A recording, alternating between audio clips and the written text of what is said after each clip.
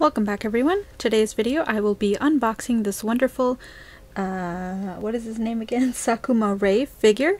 This is from a series called Ensemble Stars, and I think it's a video game, but I've never played it. I just know that it involves idols, except instead of females like they usually are, it's boys. It's very popular, so it inspired a bunch of figurines, and this is one of them. It's by the company ALTAiR, which also made the free figure that I got a while back, as well as the Leonardo watch Kakai Sensen figure that I also have, that I have not unboxed actually. So they're a very well-known company for making really quality figures, so I saw this guy and his design and I immediately wanted him. I received him a while back because I did take someone's pre-order and I just got around to filming this, and I apologize for any noise in the background. I have to say, his box looks very pretty, but it's plastic, which was the same for the Leonardo watch figure, and on one hand it looks really cool because it's transparent, but on the other it's very flimsy. When I got him brand new, the top of his box already had tons of scratches on it that reflect really noticeably with the light. And I wasn't too happy about that, but I try not to let it get to me. The rest of his box, though, looks amazing. Maybe that was just because of storage wherever they were housing these figures. It was probably stacked under one of them, and during transit got scratched, which is something the company should really take into account, I guess, when they make these figures. The box itself just has a picture of him on the back and a lot of motifs and designs all in black. Very pretty, but very simple as well. Honestly, don't know anything about the character, but hopefully that's not a problem. And then it says ALTAiR at the bottom. His name. He is 1/8 scale, I want to say. 7th scale, so he's slightly bigger than 1/8 scale. The smaller the number, the bigger the figure, I've learned. I'm not using my usual filming space, so I apologize for these awful angles, but here's the bottom. So there is an ALTAiR sticker at the bottom for licensing. And I know he does have a brother that also has a figure, but I looked at him, he was more blue. I much prefer the reddish purple, so I only got Sakuma Rei, and I'm happy to open him.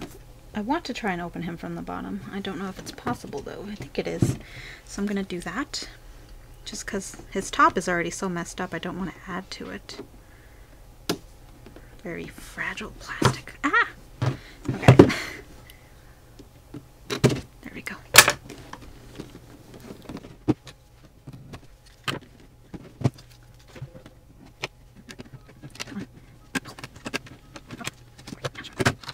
So here we have instructions on how to put him together. He does not have as many props as the free figures, thank goodness.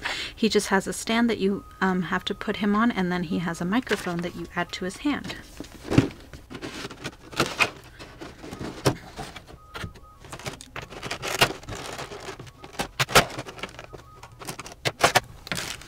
Ooh, you smell the fresh plastic? 'Cause I do. So here's the base. It's in the shape of a gem with a flat top. Here's the peg. It says Sakuma Rei, and then it's clear purple, which is really nice, but it also has matted checkerboard painted on it. And then the bottom says Happy Elements KK made in China. So that's the licensing on the bottom. I don't even know if you'll be able to see that, but it's a really nice base. I really like it. Simple yet elegant. And then we have the actual figure himself, but first let me take out his microphone. It's in this slot back here. So here's the microphone. For how tiny it is, it's actually quite detailed. I'm very impressed. And that's actually clear. What is that, plastic? It's really cool. Really well done. Good job, ALTAiR. And here we have the man of the hour. Oh my god, he's beautiful! Look at him. So like always, I'm gonna put him on his base and then just voice over what I think. But just looking at him now, he is absolutely beautiful. So he has a square on the bottom of his foot. You probably can't see that, but that's where you put this peg. It's on his left foot. Oh my gosh, he just slid in, and that is wonderful. Very easy. And then gonna put his microphone on him. So I think you just slide it in here. Oh, there we go. Simple enough. Perfect. I'm going to start off this review by introducing the character according to the Ensemble Stars Wikia. A self-proclaimed vampire who becomes completely miserable when the sun shines on him, even in the early morning, Rei is one of the three oddballs. While he appears sociable, he never shares his true intentions with anyone. He speaks and acts like an elder, and he also knows a lot about the school's history. Since he studied abroad for a year, he has to repeat a grade. Even though Rei is the president of the Light Music Club, he makes no effort to put things together. He loves his brother's second year Ritsu Sakuma, which also had a figure made of him, by the way, but receives harsh treatment in return. He is the leader of the unit Undead. To me, it sounds like he's lazy. I'm kind of interested in playing the game now. But anyway, for the most part, his box isn't anything special, like I said before. It's pretty and simple, and a great way to display him in his box since the decorations around him act as frames. I do still prefer cardboard boxes, but the plastic isn't that bad.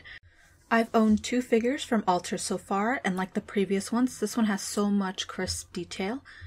Let's start with the base, which is in a gem shape with a flattened top. I do love the simplicity, and while it could have easily looked gaudy, the fact that it has checkerboard and matches with his microphone balances the figure well. It's not too large that it looks or takes too much space, but acts as a proper stage for this idol boy. Putting him on it was simple, way more simple than the free figures I got previously. That's really good. I can easily slide him off of it as well. According to AmiAmi, this figure features him in his Cayenne, Dark Knight Halloween outfit, which I'm assuming was an event in the game. Definitely looking like an elegant creature of the night, Rei wears a simple, stylish ensemble in a pose reminiscent of him being on stage performing, with one leg solidly on his peg and the other lifted. One hand holds his microphone while the other reaches out onto the audience. I really love this pose. Most of the detail is on his torso, so his boots aren't much to discuss, but I do like how they aren't plain solid black. They have design in a muted purple color to complement the base. Moving on up, I can see his clothes are sculpted really well. His boots have sculpted buttons, which look really good for such a small detail, and the folds in his clothes are done well. Not a lot, just enough to give him some depth and form. His waist area is where the really neat detail work starts to shine. His jacket has a long flowing cape of sorts that flows nicely and is painted a rich gradient red underneath, allowing the darker shades of his pants to pop. He has a lot of ruffles on his outfit, most notably along his waist and what looks to me like buttons attached to a belt maybe? I don't know, but they look amazing. The flow of the fabric is really well sculpted, and as I filmed these close-ups, I was astonished at the attention to detail in the lace edges as well as on the gems. He's wearing a white version of this fabric underneath his vest, and if you look closely, you'll see it goes all around his waist.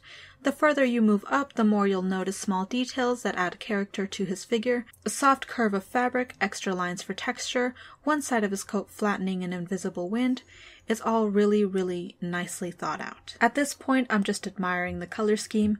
Rich red, dark purple, and what I want to say is either a maroon or dark magenta vest matched with the more blue tone of his jacket, combined with a touch of silver accents for his chain, buttons, and shoulders. It all works really well.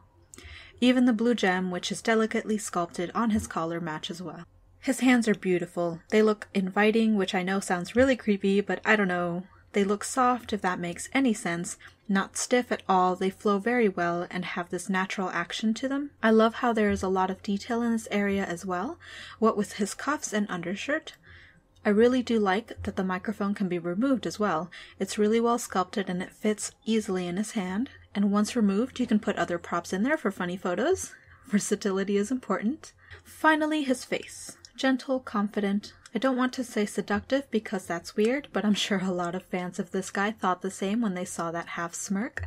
The intensity of his eyes are perfect. With a pose that confident, it's highly important that the face matches, and I can't see any fault with it. Same for his hair, which looks really nice. It's interesting how these figures are sometimes made from the same company and artists, but they can portray characters so uniquely. Rei's hair doesn't look anything like Makoto's in the free figure I have. It's a completely different texture, very flowy. I love it. The paint job is matte, so nothing that interesting to say about it, but I do like how there's a subtle gradient in it, which was something I noticed all over the figure and adds a really nice touch overall. And that is my review of Rei Sakuma's 1/7 scale, yes he's a big guy, figure by ALTAiR. Props to the sculptor Imai and the painter Nanami Tetsumori for a wonderful job. I love him, and I'm glad I was lucky enough to snag a pre-order since he was an exclusive, and since his release he has been sold out almost everywhere or has jumped up in price where it's available. Thank you so much for watching. I will try to leave links to where you can get him in the description. Like I said, he may have jumped up in price, so he might be pricier than what I paid for him, but he is definitely worth the money, I think, depending on what your budget is. Thank you so much for watching, and I will see y'all in my next video.